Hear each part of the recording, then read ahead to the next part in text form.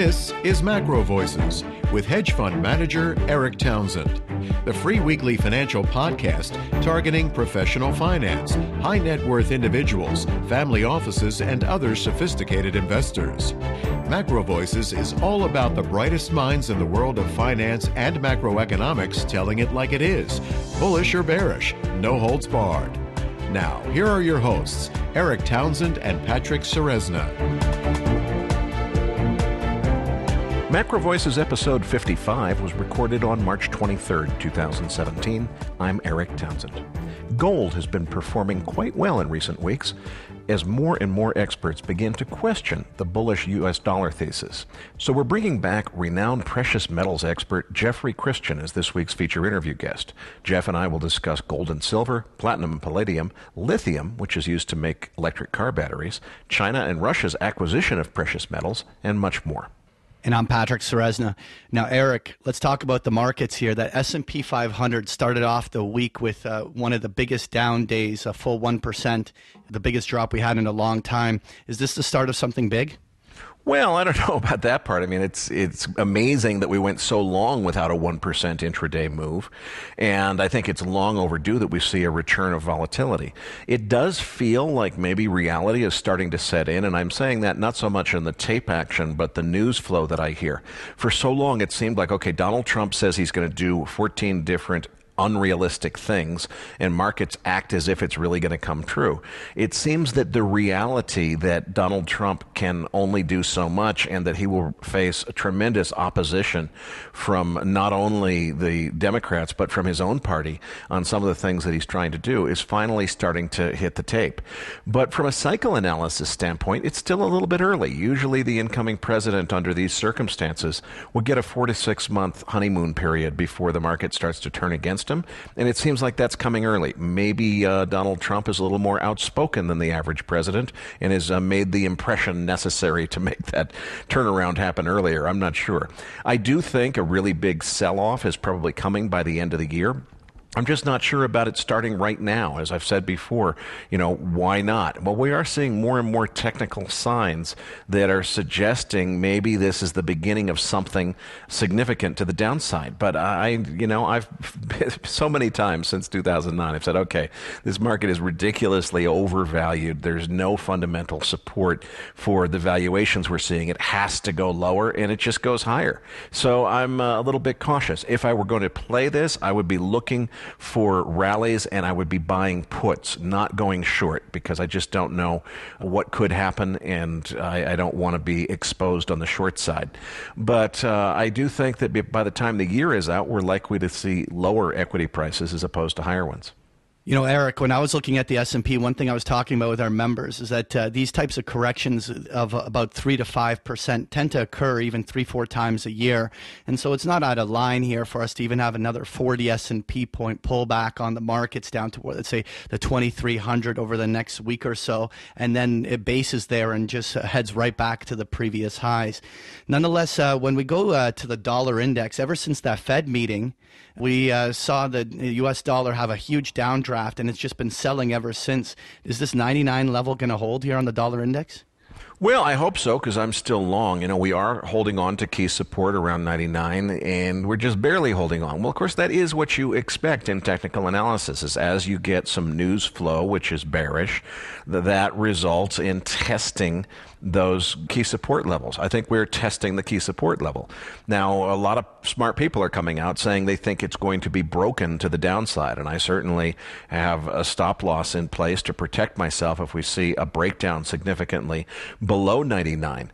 But for now, I am reevaluating my view, but I remain bullish. And the reason I say I'm reevaluating my view is I think I have been persuaded by the logic that, look, Donald Trump knows he needs a lower U.S. dollar, and the policies that he has attempted to push so far are not dollar bearish.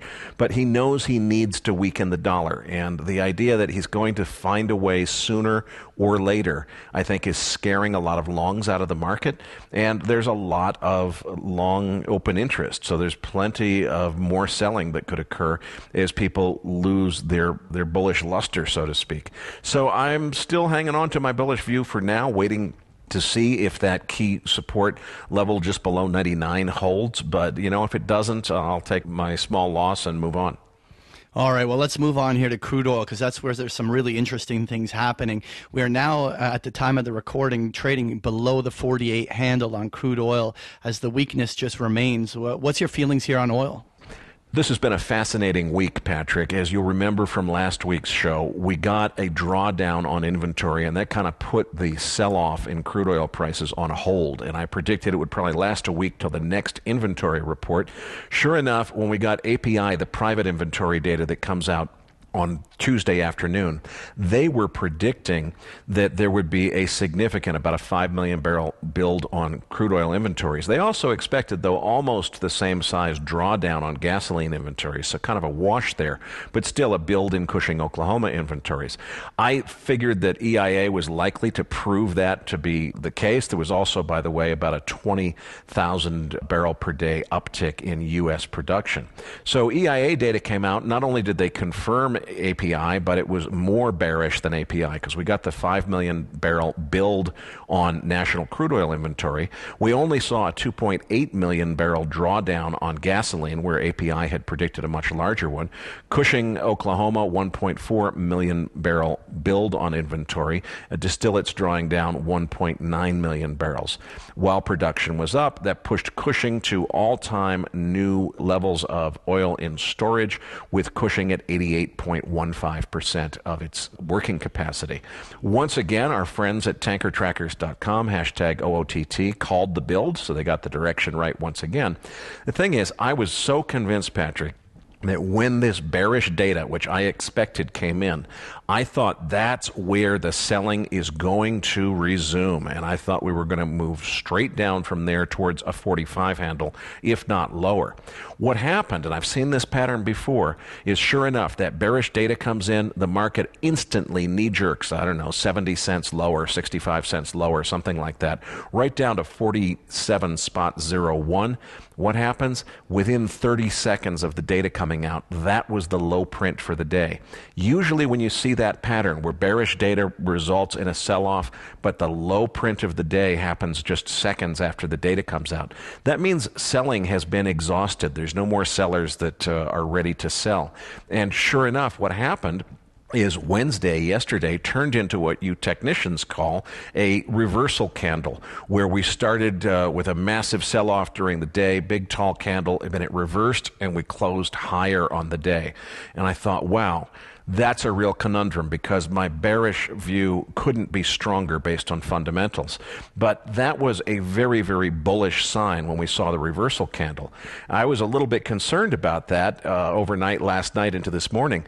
But I noticed that today, and I'd like to get your feedback on this because you're more of a technician than I am, we didn't even get within 20 cents of retesting the 200-day moving average, which we broke down below on Monday. So I'm showing that on the nearest futures chart at about 48.70. We fell about 22 cents short of that, and we're reversing to the downside now on Thursday afternoon. That tends to cause me to think, okay, that bullish reversal candle was probably a false alarm, and I think we're headed much lower from here, probably towards a 45 handle. You're the technician, though. What do you think about that reversal candle? Should I be concerned about it? Well, the reversal candle was definitely there, but one candle doesn't make a new trend. What is always most important when you're observing technicals is the follow through. And one thing that we can observe is that on an intraday basis, almost every rally in oil that's happened now is being faded. And until there's some structural and technical buying pressure that demonstrates some sort of a legitimate reversal on the upside beyond a single candle, right now oil looks like it's actually heading lower still, and especially the longer it holds below this 200-day moving average, the more likely it is that this is a legit break. We have some very core lows that lie down around that $47, $46 level, which is about $1 or $2 lower, and then you've talked about that 45 level. Those are all legitimate downside risks. The way I kind of look at it is that if oil can't legitimately get above this kind of $49, $50 level with any real gusto, then the the path of least resistance is for the selling to just continue here. But Erik, let's just move on to gold here. When we look at gold, we had this huge breakout up to the 1250 level, and now it's just kind of hovering around there. Do you think that there's more upside here in gold? Well, I'm going to save most of that for our feature interview with Jeff Christian. He's clearly the expert on this subject. Just to bring listeners up to date on my personal view, though, the big risk to my view is if I got the call wrong on the dollar index, then as I've said several times on past shows, if the dollar index is not really going to resume its rally in earnest, then I blew it by not buying the bottom. And it's ironic because I predicted the bottom almost to the day, month before it happened. Then I had changed my view by the time it happened and didn't end up buying it. So hopefully I didn't miss that. But to me, it all hinges on whether or not the dollar index rally is over or not. Let's save the rest in terms of precious metals for Jeff Christian. He's going to have a tremendous amount to say on it. All right. Well, before we get to that interview, let's just get your views quickly on the 10-year yield. We obviously, after the Fed meeting, saw almost a 20 basis points drop in yield as we went from about that 260 level down to about 240. What do you think yields are going next?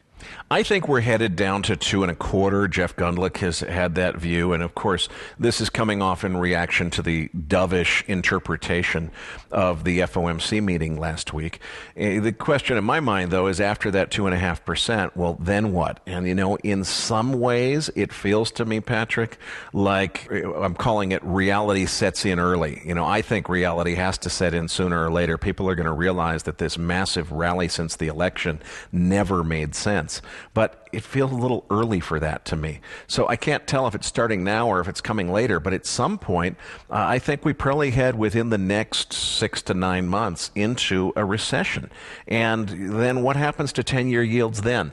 Are these other forces that are sort of pointing towards higher yields going to stay in play?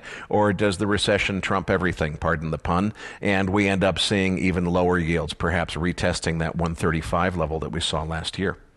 All right. Well, thanks for that market update, Erik. Jeffrey Christian is the founder of the CPM Group and is a very highly respected expert on precious metals. Erik's interview with Mr. Christian is coming up as MacroVoices continues right here at MacroVoices.com. And now with this week's special guest, here's hedge fund manager Erik Townsend.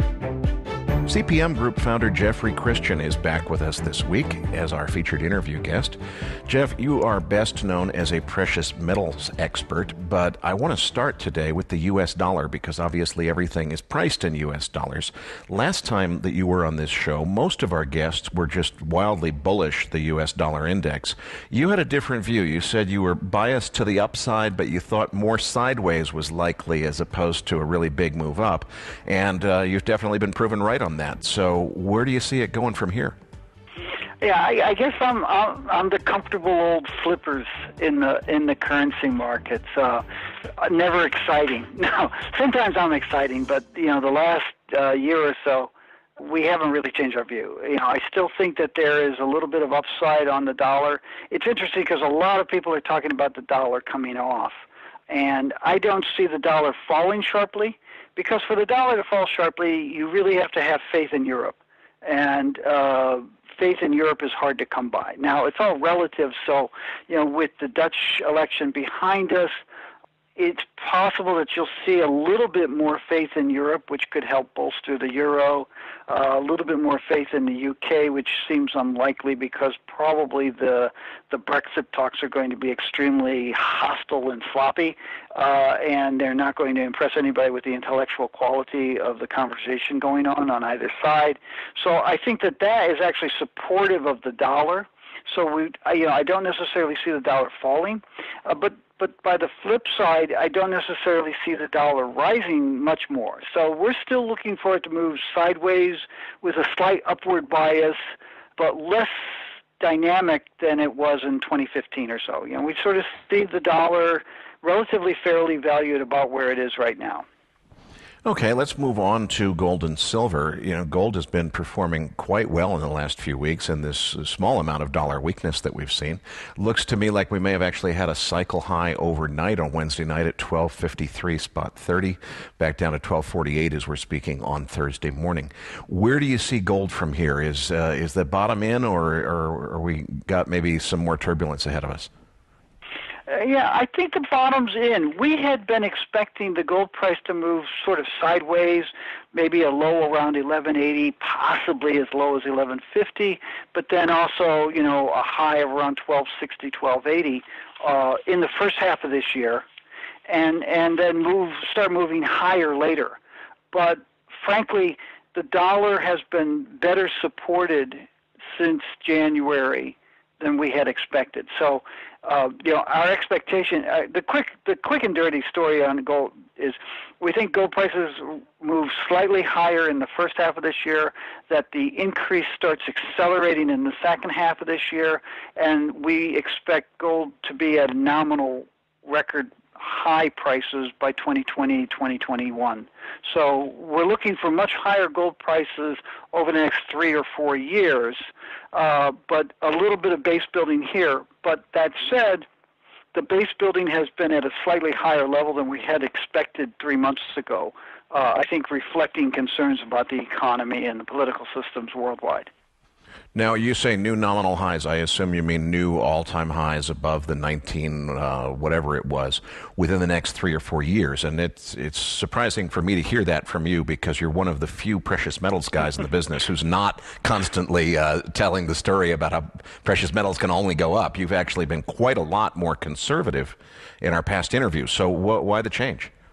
There are a couple times when I've done this. You know, from 1980 to 2000, I was, I guess, the voice of reason, and 68% of the time I said, you know, I thought the gold price would be lower 2 years from now than it is today. In November of 2000, I gave a speech in which I said, I think that the economic and political environment over the next many years will be much more hostile than the economic and political environment that existed in 1978, 1980, when the gold price went from $100 to $850. And given that, I expect the gold price to rise sharply to levels above $850 in the next many years. And then I talked about what we saw as an upward shift in the investment demand curve that was going to emerge in the Audis as investors around the world sort of said, I should have more wealth in gold given the hostile political and economic environment. And unfortunately, over the last 17 years, that's all come true. So in November of 2000, we said we think gold prices rise to new records. In January of 2012, we said we think the peak is in, and we would sell gold and look for the price to fall on a cyclical basis for 3 to 5 years before start rising again. And we think that the investment demand curve has shifted upward and will remain upward, that investors will continue to buy historically large amounts of gold out of concerns over the economic and political environment. And what I'm saying today is everything that we've said over the last 17 years seems to be holding true.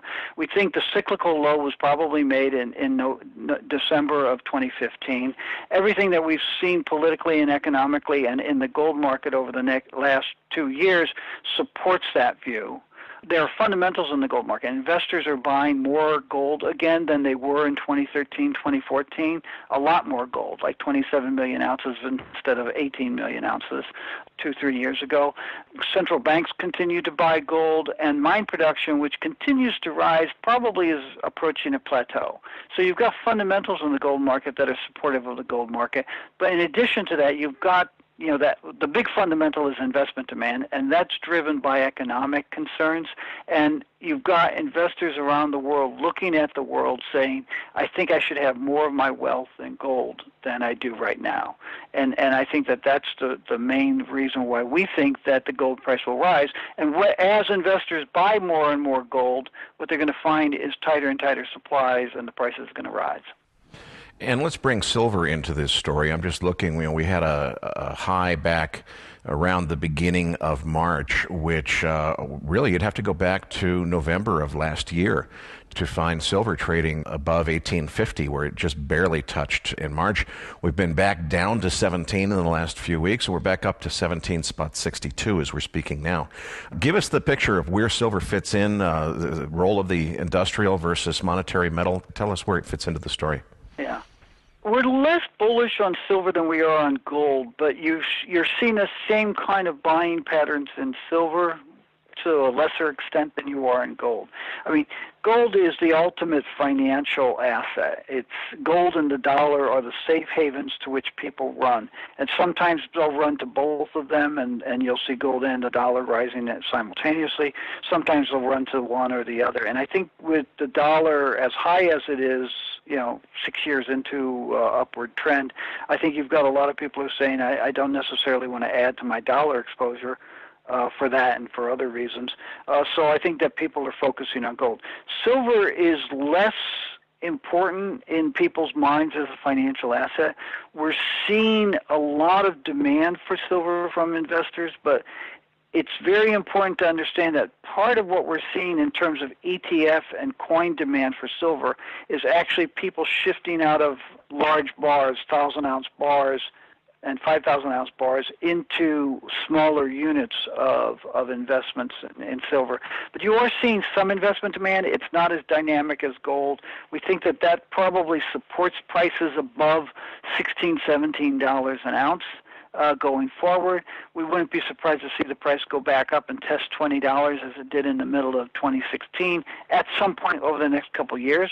We're not necessarily looking for it anytime soon, but we don't necessarily see silver prices rising to record levels the way we see gold prices rising to record levels, unless something much more dramatic and drastic happens in the economic and political environment than we're currently expecting. Now, something I noticed recently in the news is a few years ago, there was a big fashion trend, if you will, that physical metal was the place to be. You didn't want to own GLD or any of the other ETFs because I forget what the conspiracy theory was, but something was wrong with it and you had to have physical. And, you would think if that was the meme, it would continue, but it seems like what's happened is now we're seeing a resurgence of interest in paper gold trading products, whether it's futures or ETFs or what have you. But it looks to me like the demand for physical coins and retail bars has dropped off. What's going on there? Well, I'm not sure that the demand for physical bars and coins has dropped off. What you're seeing, I think, is you have different constituencies of people interested in gold. And there are people who are buying gold because they're concerned about the stability of their own bank or the financial system in general. And those people want some gold on a private basis, and they want to physically own it and physically hold it in their own possession, or they want to have it physically possessed and stored in a non-bank depository in a secure, unknown, secretive place. And I think that reflects the increased governmental surveillance, regulation, and oversight and intrusion in everybody's lives. But there are a lot of other investors who they may still be upset with the intrusive behavior of governments, but they're comfortable with the idea of holding at least some of their gold in ETFs and in paper gold. And then there are other investors who are much more shorter-term opportunistic types of investors, and they don't necessarily buy gold because they think the world's collapsing. They're buying gold because the price is rising and the fundamentals suggest higher prices, and every time someone in Washington opens their mouth, the price of gold goes up. And those people are much more comfortable with paper assets, A, because they're in and out, and B, because they like the leverage that, for example, futures and options give them as opposed to physical gold or ETFs.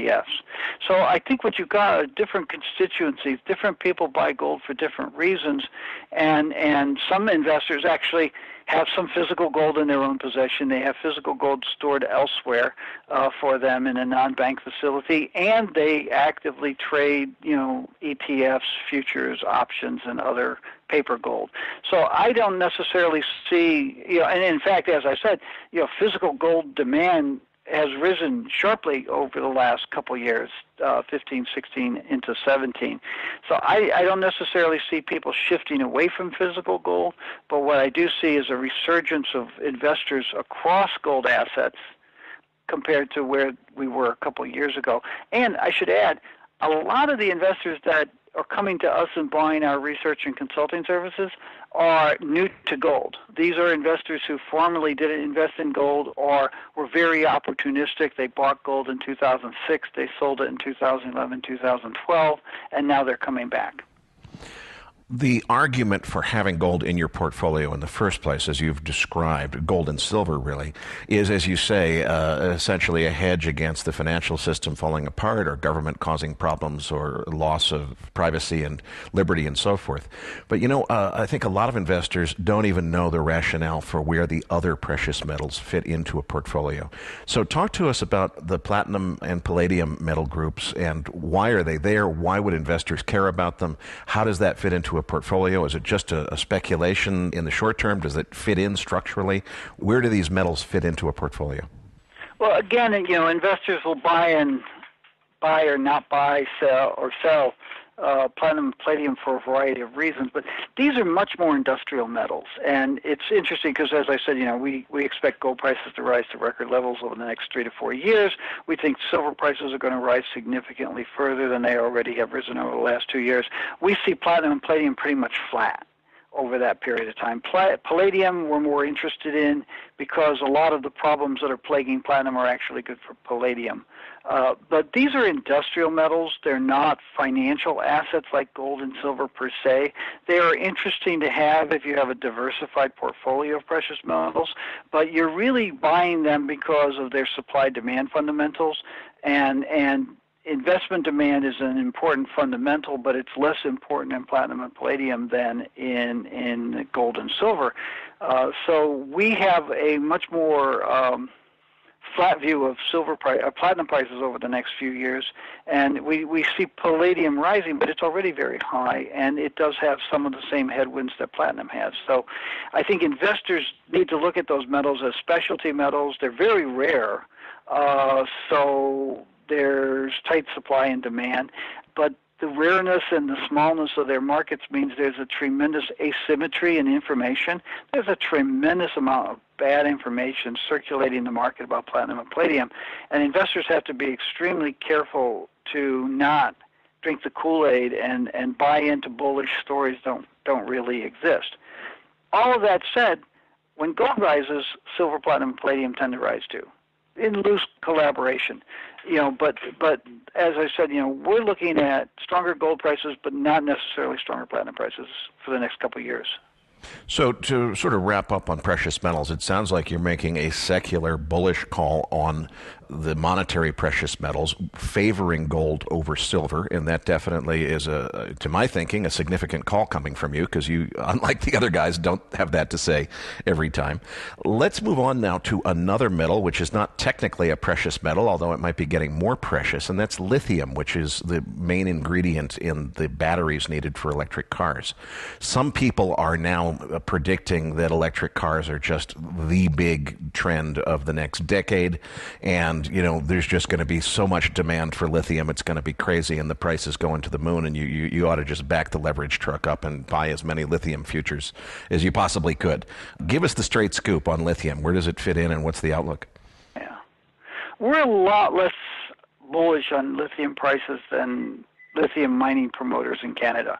I think there are several headwinds there. First off, if you look at a lot of the hype that you read about lithium, start with the demand. They have electric vehicles powered by lithium batteries taking 15% of new car sales within a decade.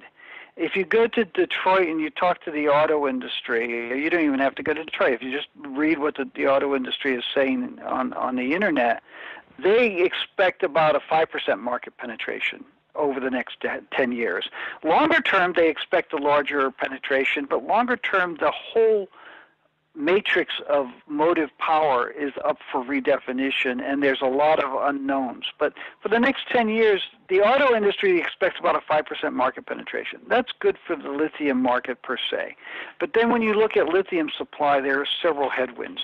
First off, SQM in Chile and a couple other Chilean and Argentine deposits are incredibly rich in lithium and can probably supply all the lithium that the auto industry and other applications will need for the next decade at very low costs. So I don't know that a lot of the lithium exploration and development programs that are being launched and marketed on the stock exchange make economic sense, because SQM and other established low-cost producers from brine probably can preclude the need to develop those mines. In addition to which, there's this very nasty secret in the lithium-ion battery market. The lithium-ion batteries are recyclable. They're not necessarily recycled right now. They are collected, and the lithium tends to be burnt off, and they're collected, and the cobalt connectors are recovered, because cobalt, which is used in lithium-ion batteries, is in very tight supply because of the demand for cobalt in lithium-ion batteries. So that lithium is not being recycled right now. If the lithium battery recycling industry decided to start reprocessing and reusing that lithium, which it should from an environmental perspective, then you don't need any of those new mines. You've got plenty of lithium both from Chilean and Argentine deposits and from recyclable and recycled lithium. You'd have plenty of lithium to meet future demand. So I don't know that there's a compelling story for lithium, for new lithium mines, the way you hear in the press. Well, I couldn't agree more with that. Something I think a lot of people overlook is that even if this miracle of, 15, 25, 30% penetration of the U.S. auto market with electric vehicles somehow came true, all that would accomplish would be to cripple the U.S. electric grid. We don't have the capacity, and it's not easy to add it to support anything close to that. So it's a long ways off. And I think it's coming someday, probably in our lifetimes, but not in the next few years, that's for sure. People don't realize the extent to which the electric grid and the system of electric production and distribution and sale is up for really critical changes that it's totally unprepared for. Because of rising solar power, wind power, new applications. We're looking at compressed air energy storage for storing power off hours. We're looking at liquid organic hydrogen carriers to make hydrogen something which would preclude petroleum in a number of applications. The whole energy complex is up for redefinition, and there is no clear view which technologies will win. In the battery industry alone, there is now research underway on calcium-ion batteries, which could, in fact, replace lithium-ion batteries. And if that were to occur, I assume calcium is in very high supply. So is there anything that is in development that if it took off, if technology X, Y, or Z were suddenly to gain traction, that would create a strong demand for a particular commodity? Well, yeah, and actually one of the things that just popped up in the last few weeks is some lab work on new lithium-ion batteries, which use solid electrolyte instead of liquid electrolyte, and that would make them much safer and also give them a higher power density. And that's a big positive for lithium. Calcium is in such abundant supply that if you did in fact see calcium-ion batteries coming in and start replacing lithium-ion batteries, it probably wouldn't have a major dramatic effect on calcium prices, but it would definitely have a major negative effect on lithium prices. There's some vanadium flow batteries that we're following. 5 years ago, 10 years ago, I was a very big skeptic on vanadium batteries. I'm less skeptical than I was then now. And then there are all kinds of other technologies that, again, depending on which ones are successfully commercialized, you could radically change individual markets. Cobalt's an example. that no one was looking at because they were talking about lithium batteries instead of lithium batteries with cobalt connectors. Well, I wanted to start with the metals, Jeff, because that is your specialty, but I know that you do a lot of consulting just on the macroeconomy. So let's zoom out here and just look at the big picture. You know, the way I've looked at this market ever since the election is basically everybody's in a euphoric state. They think that if Donald Trump says he's going to do X, Y, and Z, well, if that were actually to happen, it would be bullish for stocks, and people are assuming that he can achieve all these things with no opposition from Congress or others. And of course, I think President Trump is probably the most opposed president in recent history, if not ever, in the United States. So it feels to me like maybe the market is starting to wake up to the fact that this euphoria is overdone, that President Trump won't be able to deliver all of the things that he hopes to do.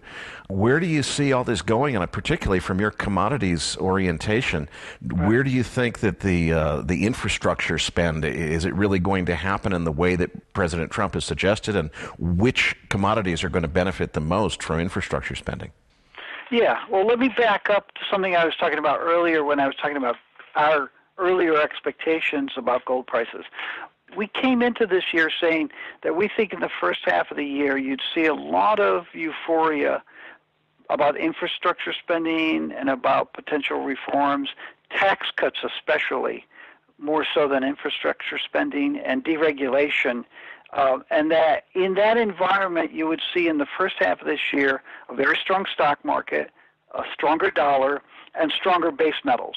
But that as the second and third quarters progressed, what you'd find is a dose of reality coming into the markets, so that you would start seeing that people would say, well, wait a minute, maybe the infrastructure spending is not going to occur. Maybe the stock market's overvalued. Maybe a lot of the things that he's talking about aren't going to happen. And what we're seeing in March is an acceleration of that disenchantment. Yeah. So as I said earlier, I think the gold market's responding on the upside and other markets are responding on the downside a little bit earlier than we had anticipated. We don't see an infrastructure spend. I think that is just some empty, hollow words in the mind of Donald Trump, whatever that mind looks like. We had expected tax cuts for the wealthy and for corporations, and we had expected that right off the bat, because that's easier to achieve on a political basis with the Congress. I mean, very few Congress people are going to argue against tax cuts in this day and age. And we thought that money, tax cuts to corporations would then be used for stock buybacks. Tax cuts for wealthy people would go into the stock market. They wouldn't be used in real investments that would improve the economy. It would be a continuation of the decapitalization that we've seen over the last 10, 15 years in the U.S. economy. And that would goose the stock market. Foreign investors would want to participate in the stock market, so they would be buying dollars so that they could invest in the U.S. stock market, and that would keep gold down until the middle part of the year. That seems to be occurring. That disenchantment seems to be growing faster sooner. And there's so many realities that people don't understand. The Affordable Care Act brought 30 million new clients under government mandate to the insurance companies. For the Republicans to now say to the insurance companies, we want to take 24 million of those away, 14 right away, the insurance companies are going to go, they can't really deal with Trump, but they can go to their Congress people that they give a lot of campaign funding to and say, that would really be bad to lose 14 to 24 million new customers that you guys required by our product. So please don't do that. And you're seeing that right now in the Congress with the discussion today and the vote today on the Affordable Health Care Act that the Republicans proposed. And the same is true with the pharmaceutical industry and a lot of other industries. So we expect that disenchantment to grow. Now, two rubrics in the stock market: sell in May and go away. And every major decline in the stock market has occurred in October, with signs that it was going to occur in September.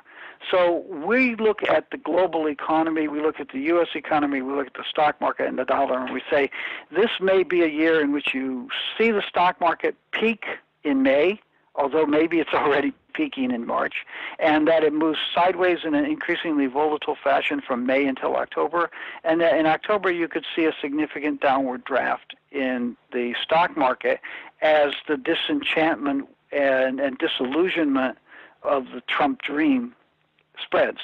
So that's sort of our macroeconomic view and our stock market view, and then that obviously flavors our base metals views, which were prices would be strong early this year and then they would get weak later in the year, and it flavors our gold and silver view in that we thought that prices would be relatively flat to slightly higher in the first half of this year and then accelerate as the disenchantment grows. And I haven't seen anything that dispels that model. The only things I've seen has been an acceleration of the disenchantment.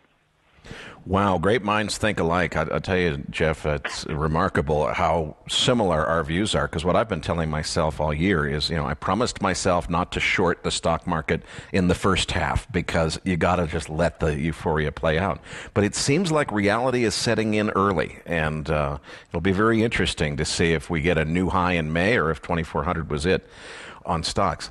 Let's move on to Europe now. We've got Brexit about to be triggered by Theresa May, and a lot of people have said this is the beginning of the end. How do you see the European exit contagion risk playing out? Is this the beginning of the collapse of the European Union, and what would it mean both for precious metals and for other prices if we're seeing a slow motion disintegration of the European Union? I think one of the nicest compliments I ever received was somebody saying that I think my job is to take a seemingly simple or complex issue and show it as being even more complex. And I have a complex view about what's going on in Europe. There's a lot of bad stuff, and Brexit's probably going to be a very choppy, sloppy set of negotiations, which is going to help the dollar and hurt the euro and other things. Ultimately, we think England leaves the EU, and you see a reduction of UK growth of 10% over the next decade. Not that the UK economy will contract by 10%, but if it were projected to grow 2% per annum over the next 10 years, the growth rate may be closer to 1% per annum over the next 10 years, with some variability for cyclicality. And I think that that's bad for England, and it's bad for Europe, and it's probably bad for the world, although a lot of what England will lose is, in terms of growth, will actually show up in Frankfurt and New York, and to a lesser extent in the Netherlands and France and other countries. I think there's a lot of really bad stuff going on in Europe, as I do in the United States and Russia. But there's also a strain of this which is important to understand and actually not so bad. If you think about the broader scope of history, from the 1880s until the mid-1980s, the overriding political impulse was greater collectivization, ever larger political bodies.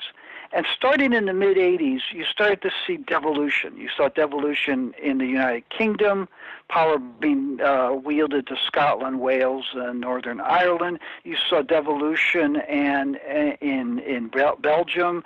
You saw the collapse of Eastern European bloc. You saw the collapse of the Soviet Union into 15 new countries.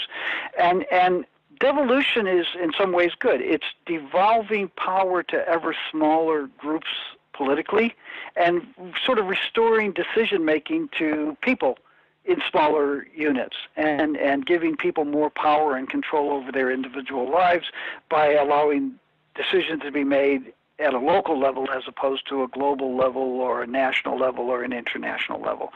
And I think devolution is cool and good, and it's been aided by globalization, by deregulation, by a lot of technological changes. I mean, there are things like debit cards, which is not particularly technological, but the internet and debit cards and telecommunications and other things have all allowed people to say, we don't need these ever larger governmental institutions, and we don't need obstinate bureaucrats telling us what we can't do, and we don't need enormous and growing legalistic regulations. The U.S. Constitution was less than 5,000 words. The EU Constitution was 5,000 pages. And you can't understand what those 5,000 pages mean. The SEC was formed with about a 5-page document. It's like, don't screw around with securities. The Dodd-Frank's was like 6,000 pages, and it basically said, gee, we don't know what to do. And none of that really has been implemented, so we're just as much at risk now as we were in 2007, 2008. And, David Cameron was elected in the UK on the premise that he would go to the EU and try to renegotiate a better deal that devolved some more power back to the UK. And the bureaucrats in Brussels said, no, we're not giving up any of the power that you've given us. So he went back and he played his cards wrong, and he had a referendum, and people said, well, then screw the bureaucrats in Brussels. Let's get out of here. So I think that from a long-term perspective, the EU is kind of redundant. It's something that was conceived of in 1957 with the Treaty of Rome, and it's not necessary anymore. So you may see a broader spectrum move toward greater devolution of power in Europe and elsewhere. But the problem is that the political process of doing that has been given over to the two extremes. The vast majority of people in the middle, probably like you, definitely like me, who would like to see less regulation and greater local control over lives, they don't have a voice here. And without that voice, the movement to greater devolution is given over to the two extremes, and that causes a lot of political and economic and financial problems, which are good for gold and bad for all of us. Let's move to Asia next.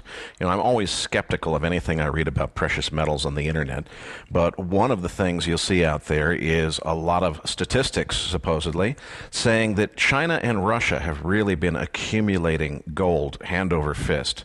And, of course, there are various theories about why that might be happening. Some have suggested that it's all part of a plan to get ready to either replace the U.S. dollar with a new global reserve currency or to assert a gold-backed China-Russia currency or something. Do you think there's any substance to this, and what's going on with the accumulation, if it's really happening, of gold bullion by central banks in China and Russia? I think that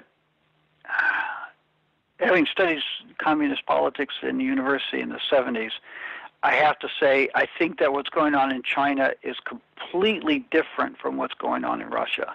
So let's deal with them separately. In Russia, you have a government and you have a majority of the people who feel that they're under siege from the liberalizing West that wants to impose culture and values and control, political control over Russia. And the Russian government, which sees itself under siege, perhaps rightly so, has been diversifying its foreign exchange reserves away from U.S. dollars into gold. And most Russian exports are natural resources. Most Russian exports, as is the case around the world, are paid for with U.S. dollars. So the Russian government has a steady flow of U.S. dollars. The U.S. government's imposing sanctions on it. The U.S. government has clearly had an adversarial view toward Russia, at least since the Bush administration. And the Russians will argue that the Clinton administration already showed its teeth in an anti-Russian way by expanding NATO eastward after they had said that they wouldn't do that. So I think the Russians have a siege mentality in which they say, why are we taking in the dollars of our enemy and keeping our foreign exchange reserves in dollars? Let us diversify some of that. Obviously, we need dollars because we still buy stuff overseas, but let us diversify some of that into gold. And I think that that's what's behind the Russian government purchases of gold for their central bank, and it will continue. In Russia itself, it's not clear how much individual investors are buying gold, but that probably reflects more the economic stringencies faced by Russian individuals than by a desire to diversify away from the rubles and have some of your wealth in gold. China is completely different. China may not like some of the things that it sees from the United States, but China sees itself as expanding its role on an international basis. It has a tremendous trade surplus most of which comes in U.S. dollars. It has an enormous stash of U.S. dollars, trillions of U.S. dollars, and it's trying to diversify its monetary reserves ever so slightly by buying gold. So it's bought a lot of gold over the last 2-3 years, or added a lot of gold to its monetary reserves over the last 2 or 3 years. But the percentage of its monetary reserves in gold have gone from like 1.5 to 2.4%. So it's not a wholesale, let's get out of the dollar. It's let's diversify our wealth as much as we can with relatively illiquid, comparatively illiquid assets like gold and other currencies from other countries. And then within China, you also see pretty strong investment demand for gold still. I mean, investors have not abandoned gold. They've backed off from the level that they were buying at in 2013, but they continue to buy a lot of gold in China and in India as a way to diversify their exposure to the yuan and to protect themselves from what could go wrong in the Chinese economy. But Chinese investors probably bought about 6 or 7 million ounces of physical gold last year. That's a lot of gold. So they're continuing there. But I think that the impulses and the psychologies behind the Russian and the Chinese central banks and individuals is radically different one from the other. Well, Jeff, I cannot thank you enough for another fantastic interview. Secular bullish call on gold definitely got my attention, especially coming from you. I know we've got a few things coming up. You have an advisory service, and you were kind enough to make a sample issue of that available for our listeners. So in your Research Roundup email, you'll find a link to that sample issue that Jeff sent us. And I think you've also got, something I actually, believe it or not, enjoy as bedtime reading is the CPM Group Gold Yearbook, and I don't get a new one every single year, but that's a fantastic book. Tell us a little bit. I think you've got a new one coming out in the near future. Tell us what's in it, what's it about, and where people can find out more about it. Yeah, well, CPM Group produces annual yearbooks on gold, silver, and platinum, and our 2017 Gold Yearbook will come out next Tuesday. We're doing a couple things differently. Instead of having a physical briefing in New York, we're going to have a webcast, and people can go to our website and find a link to the webcast. It's at 10 o'clock on Tuesday, the 28th of March, 10 o'clock Eastern time, and we're going to launch it. The report itself is about 230 pages long, basic supply-demand, detailed review of what we saw happening in 2016 and what we expect to happen in 2017, supply, demand, and price, investment demand, some normative work that we've been doing on gold's role in an investment portfolio, central bank activity. It's a really good report. The other thing that we're doing this year is, having produced these reports for like 30 or 40 years as bound books, we are probably going to only do this as an ebook now. So that may disrupt your bedtime reading depending on whether you use a Kindle or not. But the books have been hardcover for about 11 years, and we're actually transitioning to ebooks as part of a move to sort of become ever more digital. Okay, so cpmgroup.com, I assume, is the URL to find out more about next Tuesday's release of the 2017 yearbook. And for registered users, you'll find a link to the sample issue of the advisory newsletter. And if you're not registered yet, you can just go to macrovoices.com, look at the description of this interview on the homepage, and you'll find instructions there for how to get registered and get the download. Jeff, I can't thank you enough for another outstanding interview. Patrick Ceresna and I will be back as Macro Voices continues right here at macrovoices.com.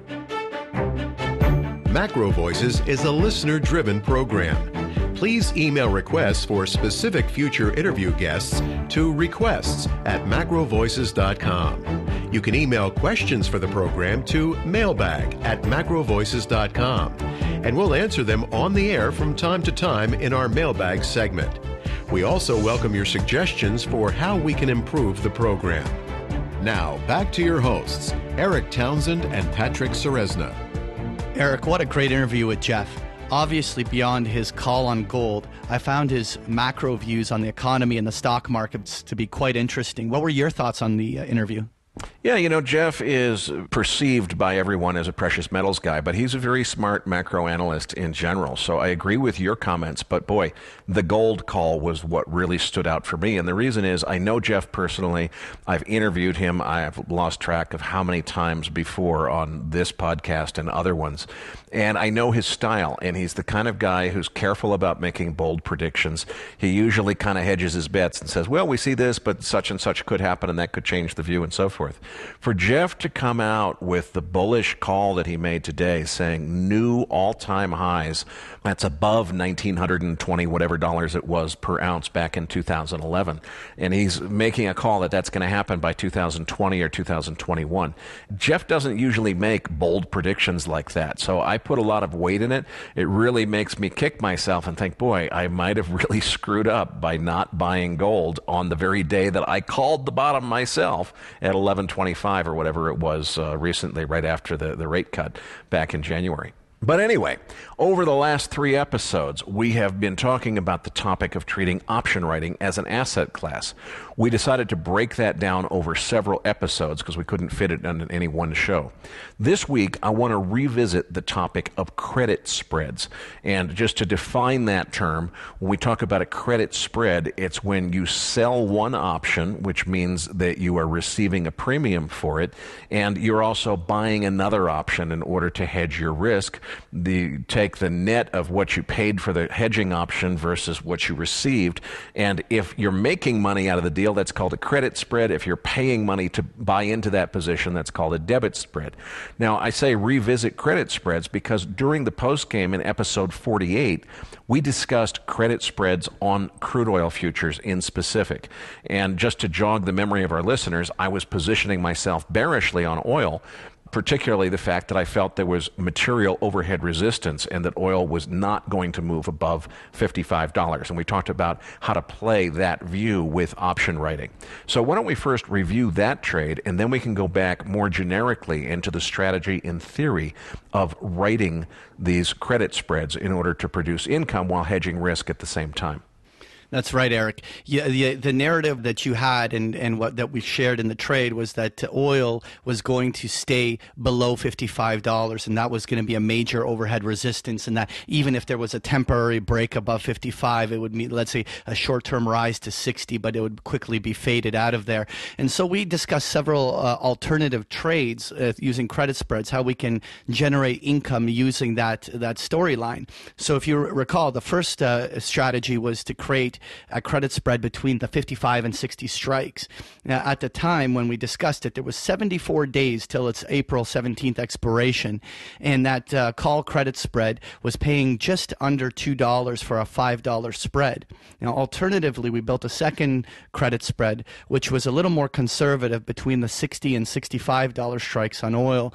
Now, in that case, we went about 104 days out to the May expiration, and that 60-65 call credit spread was paying just under $1 for that $5 spread. Now, since we've done that episode, 49 days has passed, and oil has decisively broken lower.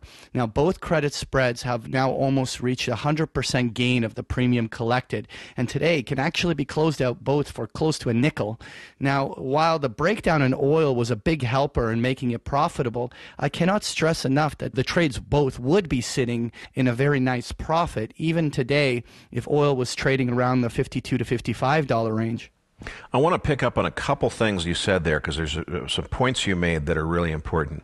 You said that spread was paying just under $2 and it's a $5 spread. Now, to a novice, it might sound like, $2, but I'm taking a risk that I could lose $5. That's not that great of a deal. It's not really the way it works with spreads because it's true there's $5 of risk there, but you got paid $2 for sure to get into the position. So your maximum loss if you get it completely, totally wrong is $3. The $2, it doesn't, we thought the price of oil was coming down. We happened to be right. But even if we were wrong and the price stayed right where it was at $53, just time going by would have allowed us to make a nice, handsome profit on that position. And it would have to have gone all the way above $60 to take that full $3 loss. So to me, it's a way to think about things differently. If you're a directional trader, you've got to try to figure out what's going to happen and put a trade on, and if that thing that you think is going to happen doesn't happen, you lose. You've got to get it right. Whereas with option writing, you don't have to know what's going to happen. You just have to be able to play the odds on what's not going to happen. And in this case, we thought that if oil moved above $55, it wouldn't stay there very long, and it probably wouldn't stay anywhere close to 60. All we had to know is what wouldn't happen. We thought that oil would go down, which it has, but even if we got that wrong, we'd still have made money on that trade. So let's revisit credit spreads, and more importantly, let's put them in the context of where they fit into an option writing as an asset class strategy. So yeah, this is where I want to simplify the idea. In the prior weeks, we discussed covered call writing and put selling. Now, when we sell credit spreads, you would use the exact same methodology of security selection and strike price selection when picking the short leg of the spread. All you're doing is spending some of the proceeds of the credit to buy a hedge, and that hedge defines that maximum risk. It's important, too, that we clarify the advantages and disadvantages of a spread approach in contrast to writing an option without hedging risk, because clearly an investor or trader would make a much larger credit. They'd make a bigger profit by just selling a covered call or a naked put. So the benefit for the investor of opening a spread position must have to do with risk management. Is that right? Well, absolutely. It's all about implementation and risk. Now, while you receive a smaller net credit, you have three core advantages. You could have the ability to have a defined risk, the ability to create strategic leverage, and to hedge volatility risks. Now, the first one of those is easy to understand. Like when you are a covered call writer or you sell puts, no matter how much homework you do on the underlying, the downside risk is inherently undefined, particularly during a liquidity event. Now, with a credit spread, the trader can know unequivocally what the maximum risk in the trade is.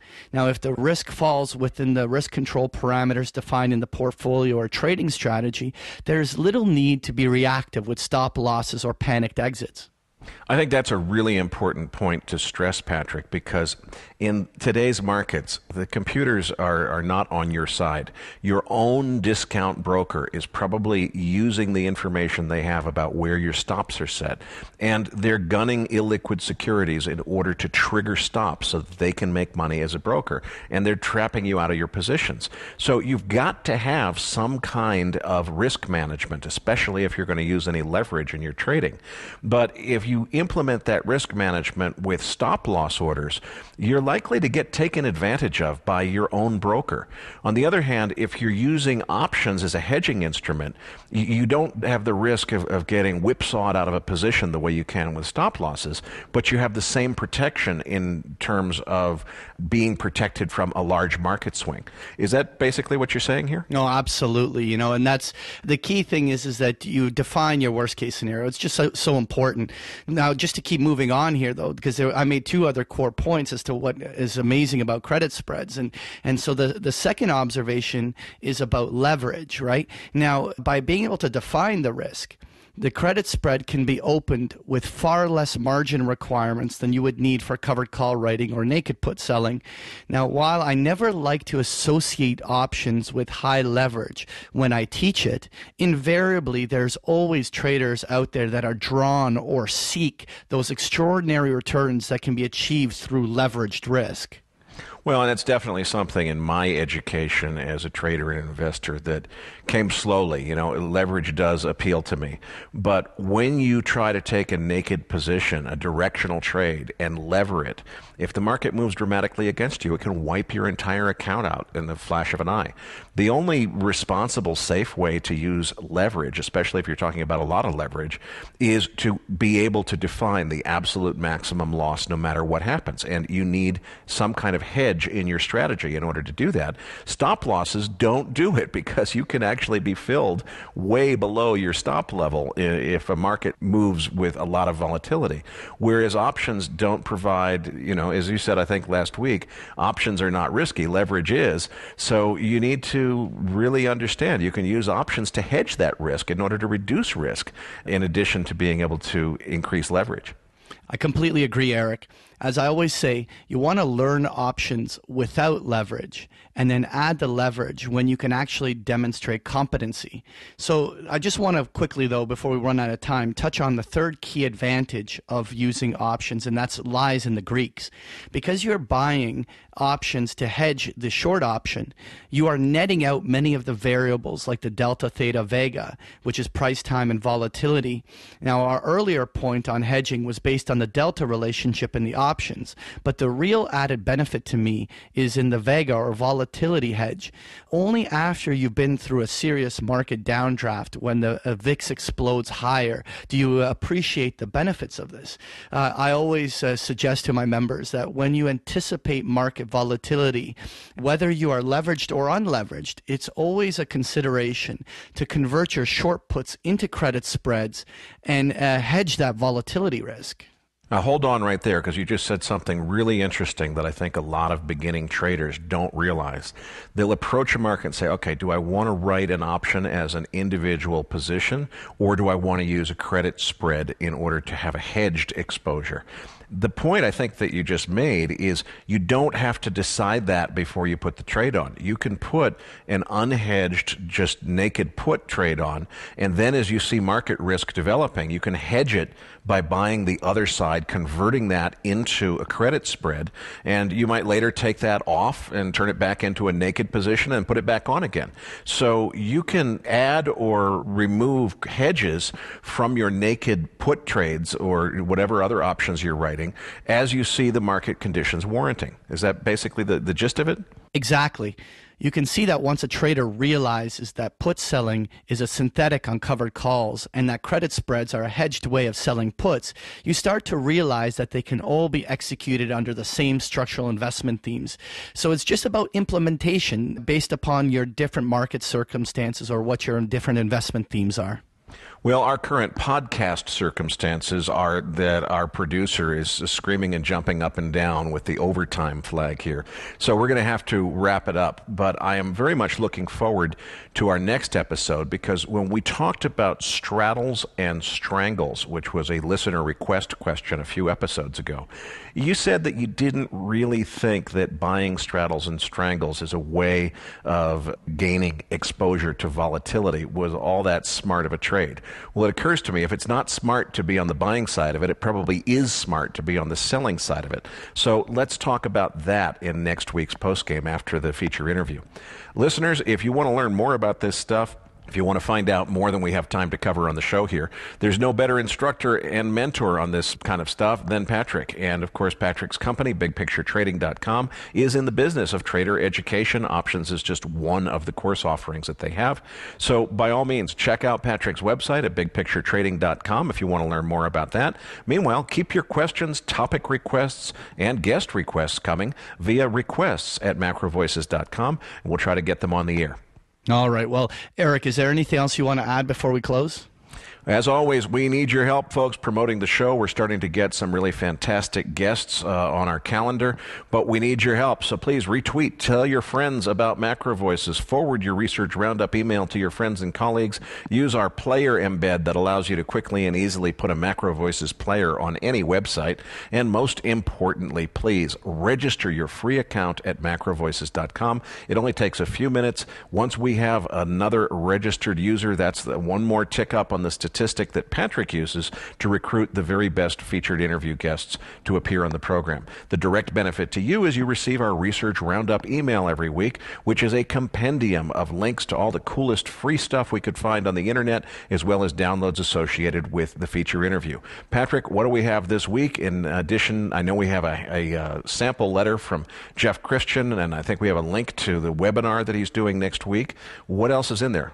Well, first off, you can always find that link to the transcript for today's interview with Jeff Christian if you wanted to actually read through it. As always, it takes 24 to 48 hours to become a live link. In addition to that, like you just said, we have the March 9th issue of that CPM Group's Precious Metals Advisory titled "It's Beginning to Look a Lot Like 1929." And like you and Jeff discussed during the interview, the link to that 2017 Gold Yearbook webinar is also provided in the roundup. In addition, you'll find an interesting link to a CNBC interview with Lacey Hunt discussing America's debt crisis. It's an amazing 3-minute interview. I really enjoyed it. In addition to that, there's the Bloomberg article discussing China shadow banking hit by record premiums for 1 week cash, and we continue to see massive stresses in the Chinese money markets, which is often a liquidity problem, and so it'll be very interesting to see whether this compounds into something much bigger. Nonetheless, you'll find this and so much more in this week's Research Roundup. So that does it for this week's episode. We appreciate the feedback and support we get from our listeners and are always looking for suggestions on how we can make the program even better. For those of our listeners that write or blog about the markets and would like to share their content with our listeners, send us an email at researchroundup@macrovoices.com or tag it with the MVRR hashtag on Twitter, and we'll include it in our weekly distributions.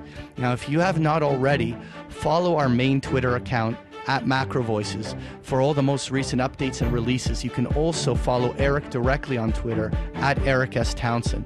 On behalf of Erik Townsend and myself, thank you for listening, and we'll see you all next week. That concludes this edition of MacroVoices. Be sure to tune in each week to hear feature interviews with the brightest minds in finance and macroeconomics. MacroVoices is made possible by sponsorship from BigPictureTrading.com, the Internet's premier source of online education for traders. Please visit BigPictureTrading.com for more information. Please register your free account at MacroVoices.com. Once registered, you'll receive our free weekly Research Roundup email containing links to supporting documents from our featured guests and the very best free financial content our volunteer research team could find on the internet each week. You'll also gain access to our free listener discussion forums and research library. And the more registered users we have, the more we'll be able to recruit high-profile feature interview guests for future programs. So please register your free account today at macrovoices.com if you haven't already. You can subscribe to MacroVoices on iTunes to have MacroVoices automatically delivered to your mobile device each week free of charge. You can email questions for the program to mailbag@macrovoices.com, and we'll answer your questions on the air from time to time in our mailbag segment. MacroVoices is presented for informational and entertainment purposes only. The information presented on MacroVoices should not be construed as investment advice. Always consult a licensed investment professional before making investment decisions. The views and opinions expressed on MacroVoices are those of the participants and do not necessarily reflect those of the show's hosts or sponsors. MacroVoices, its producers, sponsors, and hosts Erik Townsend and Patrick Ceresna shall not be liable for losses resulting from investment decisions based on information or viewpoints presented on MacroVoices. MacroVoices is made possible by sponsorship from BigPictureTrading.com and by funding from Fourth Turning Capital Management, LLC. For more information, visit MacroVoices.com.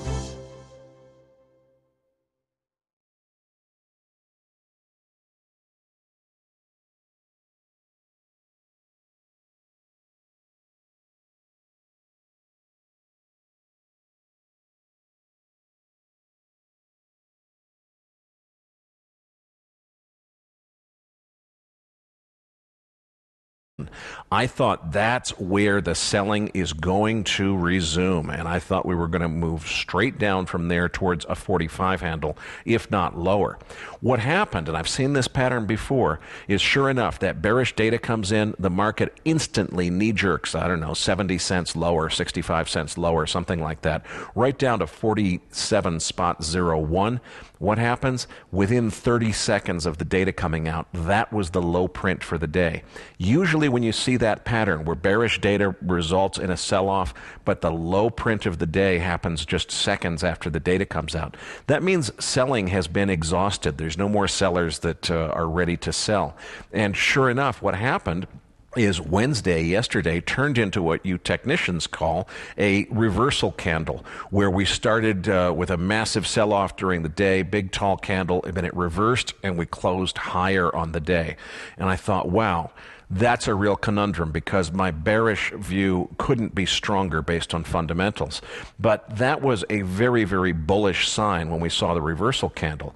I was a little bit concerned about that overnight, last night into this morning. But I noticed that today, and I'd like to get your feedback on this because you're more of a technician than I am, we didn't even get within 20 cents of retesting the 200-day moving average, which we broke down below on Monday. So I'm showing that on the nearest futures chart at about 48.70. We fell about 22 cents short of that, and we're reversing to the downside now on Thursday afternoon. That tends to cause me to think, okay, that bullish reversal candle was probably a false alarm, and I think we're headed much lower from here, probably towards a 45 handle. You're the technician, though. What do you think about that reversal candle? Should I be concerned about it? Well, the reversal candle was definitely there, but one candle doesn't make a new trend. What is always most important when you're observing technicals is the follow through. And one thing that we can observe is that on an intraday basis, almost every rally in oil that's happened now is being faded. And until there's some structural and technical buying pressure that demonstrates some sort of a legitimate reversal on the upside beyond a single candle, right now oil looks like it's actually heading lower still, and especially the longer it holds below this 200-day moving average, the more likely it is that this is a legit break. We have some very core lows that lie down around that $47, $46 level, which is about $1 or $2 lower, and then you've talked about that 45 level. Those are all legitimate downside risks. The way I kind of look at it is that if oil can't legitimately get above this kind of $49, $50 level with any real gusto, then the path of least resistance is for the selling to just continue here.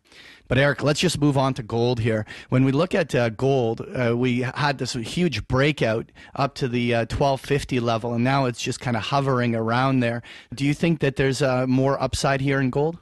Well, I'm going to save most of that for our feature interview with Jeff Christian. He's clearly the expert on this subject. Just to bring listeners up to date on my personal view, though, the big risk to my view is if I got the call wrong on the dollar index, then as I've said several times on past shows, if the dollar index is not really going to resume its rally in earnest, then I blew it by not buying the bottom. And it's ironic because I predicted the bottom almost to the day, month before it happened. Then I had changed my view by the time it happened and didn't end up buying it. So hopefully I didn't miss that. But to me, it all hinges on whether or not the dollar index rally is over or not. Let's save the rest in terms of precious metals for Jeff Christian. He's going to have a tremendous amount to say on it. All right. Well, before we get to that interview, let's just get your views quickly on the 10-year yield. We obviously, after the Fed meeting, saw almost a 20 basis points drop in yield as we went from about that 260 level down to about 240. What do you think yields are going next? I think we're headed down to 2.25. Jeff Gundlach has had that view, and of course, this is coming off in reaction to the dovish interpretation of the FOMC meeting last week. The question in my mind, though, is after that 2.5%, well, then what? And in some ways, it feels to me, Patrick, like I'm calling it reality sets in early. I think reality has to set in sooner or later. People are going to realize that this massive rally since the election never made sense. But it feels a little early for that to me. So I can't tell if it's starting now or if it's coming later. But at some point, I think we probably head within the next 6 to 9 months into a recession. And then what happens to 10-year yields then? Are these other forces that are sort of pointing towards higher yields going to stay in play? Or does the recession trump everything, pardon the pun, and we end up seeing even lower yields, perhaps retesting that 135 level that we saw last year? All right. Well, thanks for that market update, Erik. Jeffrey Christian is the founder of the CPM Group and is a very highly respected expert on precious metals. Erik's interview with Mr. Christian is coming up as MacroVoices continues right here at macrovoices.com. And now with this week's special guest, here's hedge fund manager Erik Townsend. CPM Group founder Jeffrey Christian is back with us this week as our featured interview guest. Jeff, you are best known as a precious metals expert, but I want to start today with the U.S. dollar because obviously everything is priced in U.S. dollars. Last time that you were on this show, most of our guests were just wildly bullish the U.S. dollar index. You had a different view. You said you were biased to the upside, but you thought more sideways was likely as opposed to a really big move up, and you've definitely been proven right on that. So where do you see it going from here? Yeah, I guess I'm the comfortable old flippers in the currency markets.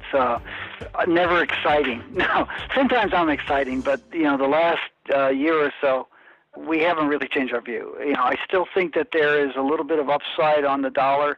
It's interesting because a lot of people are talking about the dollar coming off, and I don't see the dollar falling sharply. Because for the dollar to fall sharply, you really have to have faith in Europe.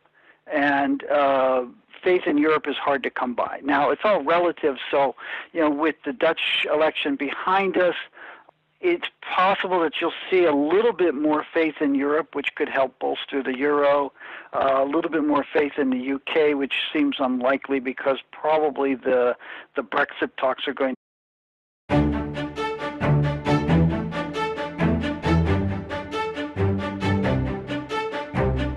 This is MacroVoices with hedge fund manager Erik Townsend, the free weekly financial podcast targeting professional finance, high net worth individuals, family offices, and other sophisticated investors. MacroVoices is all about the brightest minds in the world of finance and macroeconomics telling it like it is, bullish or bearish, no holds barred. Now, here are your hosts, Erik Townsend and Patrick Serezna. MacroVoices episode 55 was recorded on March 23, 2017. I'm Erik Townsend. Gold has been performing quite well in recent weeks as more and more experts begin to question the bullish U.S. dollar thesis. So we're bringing back renowned precious metals expert Jeffrey Christian as this week's feature interview guest. Jeff and I will discuss gold and silver, platinum and palladium, lithium, which is used to make electric car batteries, China and Russia's acquisition of precious metals, and much more. And I'm Patrick Serezna. Now, Erik, let's talk about the markets here. That S&P 500 started off the week with one of the biggest down days, a full 1%, the biggest drop we had in a long time. Is this the start of something big? Well, I don't know about that part. I mean, it's amazing that we went so long without a 1% intraday move, and I think it's long overdue that we see a return of volatility. It does feel like maybe reality is starting to set in, and I'm saying that not so much in the tape action, but the news flow that I hear. For so long, it seemed like, okay, Donald Trump says he's going to do 14 different unrealistic things, and markets act as if it's really going to come true. It seems that the reality that Donald Trump can only do so much and that he will face a tremendous opposition from not only the Democrats but from his own party on some of the things that he's trying to do is finally starting to hit the tape. But from a cycle analysis standpoint, it's still a little bit early. Usually the incoming president under these circumstances will get a 4 to 6 month honeymoon period before the market starts to turn against him, and it seems like that's coming early. Maybe Donald Trump is a little more outspoken than the average president and has made the impression necessary to make that turnaround happen earlier. I'm not sure. I do think a really big sell-off is probably coming by the end of the year. I'm just not sure about it starting right now. As I've said before, why not? Well, we are seeing more and more technical signs that are suggesting maybe this is the beginning of something significant to the downside. But I've so many times since 2009, I've said, okay, this market is ridiculously overvalued. There's no fundamental support for the valuations we're seeing. It has to go lower, and it just goes higher. So I'm a little bit cautious. If I were going to play this, I would be looking for rallies, and I would be buying puts, not going short, because I just don't know what could happen, and I don't want to be exposed on the short side. But I do think that by the time the year is out, we're likely to see lower equity prices as opposed to higher ones. You know, Erik, when I was looking at the S&P, one thing I was talking about with our members is that these types of corrections of about 3 to 5% tend to occur even 3-4 times a year. And so it's not out of line here for us to even have another 40 S&P point pullback on the markets down to, let's say, the 2,300 over the next week or so. And then it bases there and just heads right back to the previous highs. Nonetheless, when we go to the dollar index, ever since that Fed meeting, we saw the U.S. dollar have a huge downdraft, and it's just been selling ever since. Is this 99 level going to hold here on the dollar index?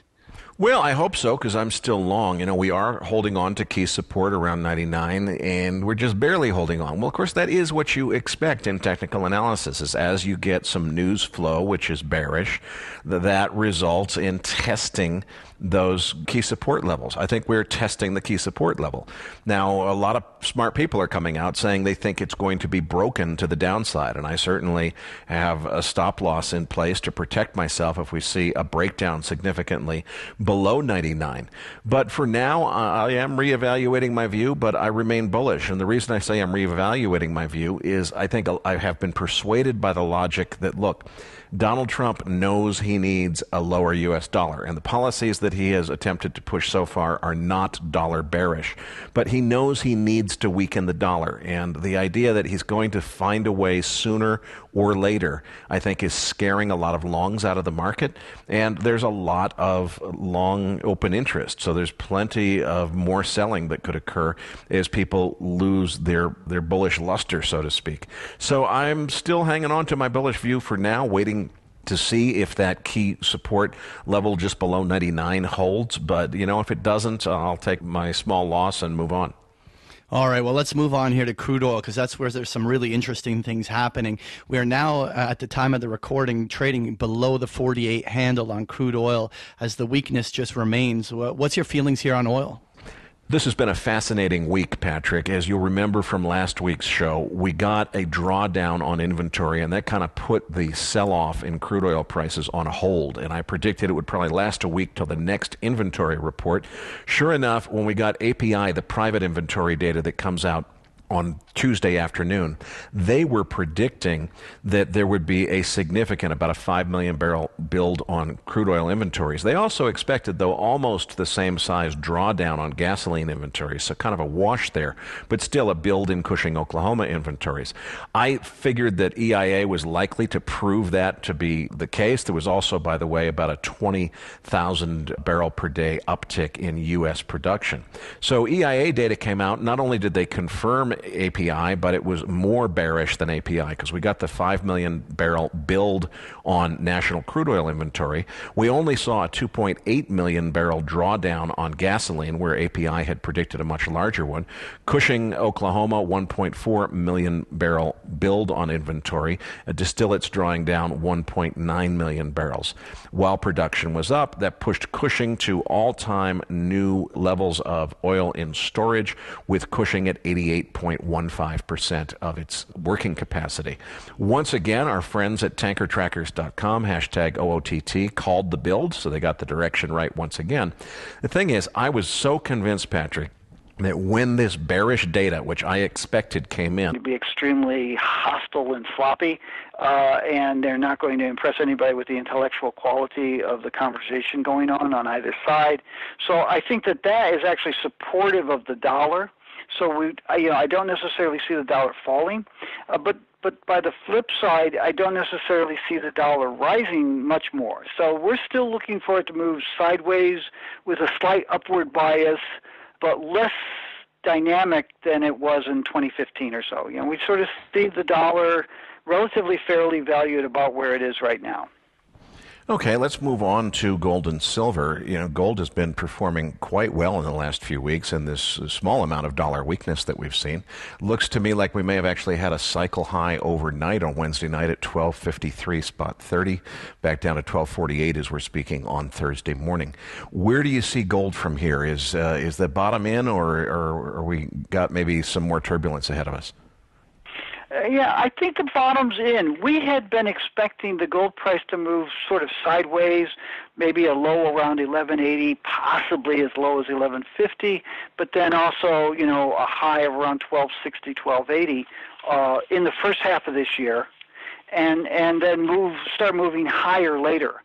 But frankly, the dollar has been better supported since January than we had expected. So, our expectation, the quick and dirty story on gold is we think gold prices move slightly higher in the first half of this year, that the increase starts accelerating in the second half of this year, and we expect gold to be at nominal record high prices by 2020, 2021.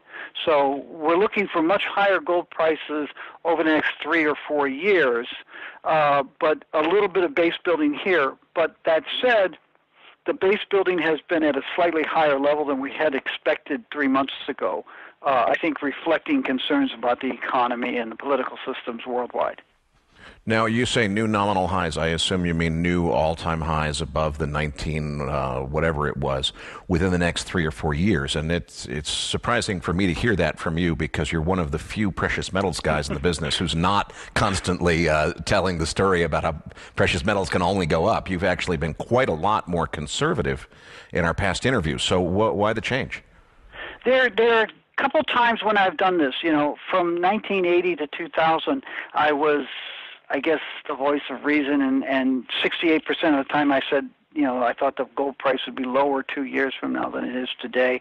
In November of 2000, I gave a speech in which I said, I think that the economic and political environment over the next many years will be much more hostile than the economic and political environment that existed in 1978, 1980, when the gold price went from $100 to $850. And given that, I expect the gold price to rise sharply to levels above $850 in the next many years. And then I talked about what we saw as an upward shift in the investment demand curve that was going to emerge in the Audis as investors around the world sort of said, I should have more wealth in gold given the hostile political and economic environment. And unfortunately, over the last 17 years, that's all come true. So in November of 2000, we said we think gold prices rise to new records. In January of 2012, we said we think the peak is in, and we would sell gold and look for the price to fall on a cyclical basis for 3 to 5 years before start rising again. And we think that the investment demand curve has shifted upward and will remain upward, that investors will continue to buy historically large amounts of gold out of concerns over the economic and political environment. And what I'm saying today is everything that we've said over the last 17 years seems to be holding true. We think the cyclical low was probably made in December of 2015. Everything that we've seen politically and economically and in the gold market over the last 2 years supports that view. There are fundamentals in the gold market. Investors are buying more gold again than they were in 2013, 2014, a lot more gold, like 27 million ounces instead of 18 million ounces 2-3 years ago. Central banks continue to buy gold, and mine production, which continues to rise, probably is approaching a plateau. So you've got fundamentals in the gold market that are supportive of the gold market. But in addition to that, you've got that the big fundamental is investment demand, and that's driven by economic concerns. And you've got investors around the world looking at the world saying, I think I should have more of my wealth in gold than I do right now. And I think that that's the main reason why we think that the gold price will rise. And as investors buy more and more gold, what they're going to find is tighter and tighter supplies, and the price is going to rise. And let's bring silver into this story. I'm just looking, we had a high back around the beginning of March, which really you'd have to go back to November of last year to find silver trading above 1850, where it just barely touched in March. We've been back down to 17 in the last few weeks, and we're back up to 17.62 as we're speaking now. Give us the picture of where silver fits in, the role of the industrial versus monetary metal. Tell us where it fits into the story. Yeah. We're less bullish on silver than we are on gold, but you're seeing the same kind of buying patterns in silver, to a lesser extent than you are in gold. I mean, gold is the ultimate financial asset. It's gold and the dollar are the safe havens to which people run. And sometimes they'll run to both of them, and you'll see gold and the dollar rising simultaneously. Sometimes they'll run to one or the other. And I think with the dollar as high as it is, 6 years into upward trend, I think you've got a lot of people who are saying, I don't necessarily want to add to my dollar exposure for that and for other reasons. So I think that people are focusing on gold. Silver is less important in people's minds as a financial asset. We're seeing a lot of demand for silver from investors, but it's very important to understand that part of what we're seeing in terms of ETF and coin demand for silver is actually people shifting out of large bars, 1,000-ounce bars, and 5,000-ounce bars into smaller units. Yes, and that's lithium, which is the main ingredient in the batteries needed for electric cars. Some people are now predicting that electric cars are just the big trend of the next decade, and there's just going to be so much demand for lithium, it's going to be crazy, and the price is going to the moon, and you ought to just back the leverage truck up and buy as many lithium futures as you possibly could. Give us the straight scoop on lithium. Where does it fit in, and what's the outlook? We're a lot less bullish on lithium prices than lithium mining promoters in Canada. I think there are several headwinds there. First off, if you look at a lot of the hype that you read about lithium, start with the demand, they have electric vehicles powered by lithium batteries taking 15% of new car sales within a decade. If you go to Detroit and you talk to the auto industry, you don't even have to go to Detroit. If you just read what the auto industry is saying on the internet, they expect about a 5% market penetration over the next 10 years. Longer term, they expect a larger penetration, but longer term, the whole matrix of motive power is up for redefinition, and there's a lot of unknowns. But for the next 10 years, the auto industry expects about a 5% market penetration. That's good for the lithium market per se. But then when you look at lithium supply, there are several headwinds. First off, SQM in Chile and a couple other Chilean and Argentine deposits are incredibly rich in lithium and can probably supply all the lithium that the auto industry and other applications will need for the next decade at very low costs. So I don't know that a lot of the lithium exploration and development programs that are being launched and marketed on the stock exchange make economic sense, because SQM and other established low-cost producers from brine probably can preclude the need to develop those mines. In addition to which, there's this very nasty secret in the lithium-ion battery market. The lithium-ion batteries are recyclable. They're not necessarily recycled right now. They are collected, and the lithium tends to be burnt off, and they're collected, and the cobalt connectors are recovered, because cobalt, which is used in lithium-ion batteries, is in very tight supply because of the demand for cobalt in lithium-ion batteries. So that lithium is not being recycled right now.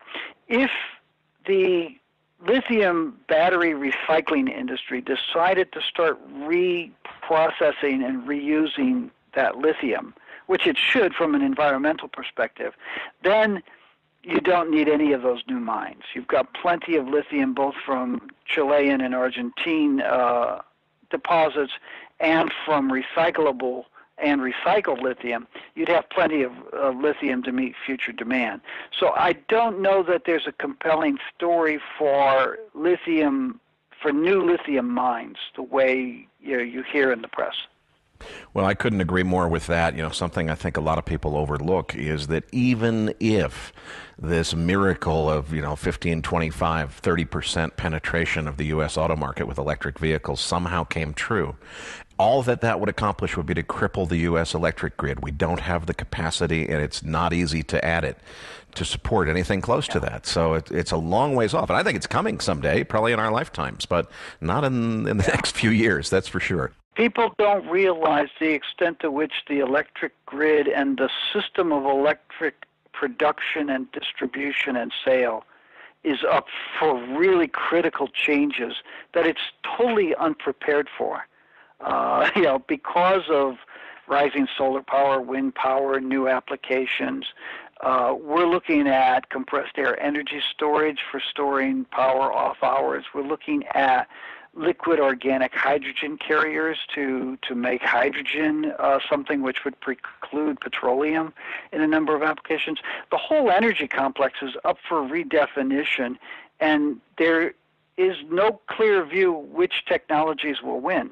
In the battery industry alone, there is now research underway on calcium-ion batteries, which could, in fact, replace lithium-ion batteries. And if that were to occur, I assume calcium is in very high supply. So is there anything that is in development that if it took off, if technology X, Y, or Z were suddenly to gain traction, that would create a strong demand for a particular commodity? Well, yeah, and actually, one of the things that just popped up in the last few weeks is some lab work on new lithium-ion batteries, which use solid electrolyte instead of liquid electrolyte, and that would make them much safer and also give them a higher power density. And that's a big positive for lithium. Calcium is in such abundant supply that if you did in fact see calcium-ion batteries coming in and start replacing lithium-ion batteries, it probably wouldn't have a major dramatic effect on calcium prices, but it would definitely have a major negative effect on lithium prices. There's some vanadium flow batteries that we're following. 5 years ago, 10 years ago, I was a very big skeptic on vanadium batteries. I'm less skeptical than I was then now. And then there are all kinds of other technologies that, again, depending on which ones are successfully commercialized, you could radically change individual markets. Cobalt's an example that no one was looking at because they were talking about lithium batteries instead of lithium batteries with cobalt connectors. Well, I wanted to start with the metals, Jeff, because that is your specialty, but I know that you do a lot of consulting just on the macroeconomy. So let's zoom out here and just look at the big picture. The way I've looked at this market ever since the election is basically everybody's in a euphoric state. They think that if Donald Trump says he's going to do X, Y, and Z, well, if that were actually to happen, it would be bullish for stocks, and people are assuming that he can achieve all these things with no opposition from Congress or others. And of course, I think President Trump is probably the most opposed president in recent history, if not ever, in the United States. So it feels to me like maybe the market is starting to wake up to the fact that this euphoria is over. Of investments in silver. But you are seeing some investment demand. It's not as dynamic as gold. We think that probably supports prices above $16, $17 an ounce. Going forward, we wouldn't be surprised to see the price go back up and test $20 as it did in the middle of 2016 at some point over the next couple of years. We're not necessarily looking for it anytime soon, but we don't necessarily see silver prices rising to record levels the way we see gold prices rising to record levels, unless something much more dramatic and drastic happens in the economic and political environment than we're currently expecting. Now, something I noticed recently in the news is a few years ago, there was a big fashion trend, if you will, that physical metal was the place to be. You didn't want to own GLD or any of the other ETFs because I forget what the conspiracy theory was, but something was wrong with it and you had to have physical. And, you would think if that was the meme, it would continue. But it seems like what's happened is now we're seeing a resurgence of interest in paper gold trading products, whether it's futures or ETFs or what have you. But it looks to me like the demand for physical coins and retail bars has dropped off. What's going on there? Well, I'm not sure that the demand for physical bars and coins has dropped off. What you're seeing, I think, is you have different constituencies of people interested in gold. And there are people who are buying gold because they're concerned about the stability of their own bank or the financial system in general. And those people want some gold on a private basis, and they want to physically own it and physically hold it in their own possession, or they want to have it physically possessed and stored in a non-bank depository in a secure, unknown, secretive place. And I think that reflects the increased governmental surveillance, regulation, and oversight and intrusion in everybody's lives. But there are a lot of other investors who they may still be upset with the intrusive behavior of governments, but they're comfortable with the idea of holding at least some of their gold in ETFs and in paper gold. And then there are other investors who are much more shorter-term opportunistic types of investors, and they don't necessarily buy gold because they think the world's collapsing. They're buying gold because the price is rising and the fundamentals suggest higher prices, and every time someone in Washington opens their mouth, the price of gold goes up. And those people are much more comfortable with paper assets, A, because they're in and out, and B, because they like the leverage that, for example, futures and options give them as opposed to physical gold or ETFs.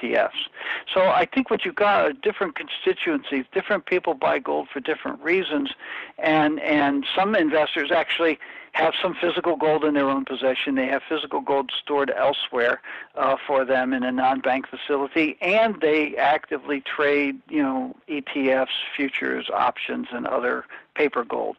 So I don't necessarily see, and in fact, as I said, physical gold demand has risen sharply over the last couple years, 15, 16 into 17. So I don't necessarily see people shifting away from physical gold, but what I do see is a resurgence of investors across gold assets compared to where we were a couple years ago. And I should add, a lot of the investors that are coming to us and buying our research and consulting services are new to gold. These are investors who formerly didn't invest in gold or were very opportunistic. They bought gold in 2006, they sold it in 2011, 2012, and now they're coming back. The argument for having gold in your portfolio in the first place, as you've described, gold and silver really, is, as you say, essentially a hedge against the financial system falling apart or government causing problems or loss of privacy and liberty and so forth. But, I think a lot of investors don't even know the rationale for where the other precious metals fit into a portfolio. So talk to us about the platinum and palladium metal groups and why are they there? Why would investors care about them? How does that fit into a portfolio? Is it just a speculation in the short term? Does it fit in structurally? Where do these metals fit into a portfolio? Well, again, investors will buy or not buy, sell platinum and palladium for a variety of reasons, but these are much more industrial metals. And it's interesting because, as I said, we expect gold prices to rise to record levels over the next 3 to 4 years. We think silver prices are going to rise significantly further than they already have risen over the last 2 years. We see platinum and palladium pretty much flat over that period of time. Palladium we're more interested in because a lot of the problems that are plaguing platinum are actually good for palladium. But these are industrial metals. They're not financial assets like gold and silver per se. They are interesting to have if you have a diversified portfolio of precious metals, but you're really buying them because of their supply-demand fundamentals, and investment demand is an important fundamental, but it's less important in platinum and palladium than in gold and silver. So we have a much more flat view of platinum prices over the next few years, and we see palladium rising, but it's already very high, and it does have some of the same headwinds that platinum has. So I think investors need to look at those metals as specialty metals. They're very rare, so there's tight supply and demand, but the rareness and the smallness of their markets means there's a tremendous asymmetry in information. There's a tremendous amount of bad information circulating in the market about platinum and palladium, and investors have to be extremely careful to not drink the Kool-Aid and buy into bullish stories don't really exist. All of that said, when gold rises, silver, platinum, and palladium tend to rise too, in loose collaboration. But as I said, we're looking at stronger gold prices, but not necessarily stronger platinum prices for the next couple of years. So to sort of wrap up on precious metals, it sounds like you're making a secular bullish call on the monetary precious metals, favoring gold over silver, and that definitely is, to my thinking, a significant call coming from you because you, unlike the other guys, don't have that to say every time. Let's move on now to another metal, which is not technically a precious metal, although it might be getting more precious.